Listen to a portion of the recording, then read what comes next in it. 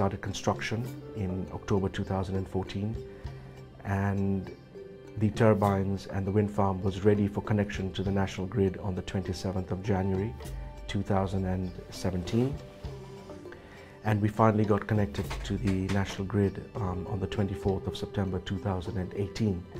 This is probably one of the most complex project financings that has been done also for a renewable energy project in this continent. And the total size of the project is 685 million euros. In that scale, it is the largest private sector investment in Kenya ever. The project financing took about 6 years to put together and is, like I said, very complex.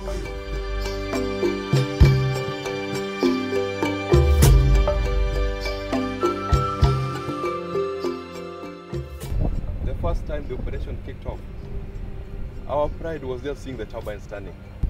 So seeing the turbines turning, seeing the grid containing all this, seeing the substation generating all this, and us being able to send this through the transmission line, that's the pride we have as engineers in this field.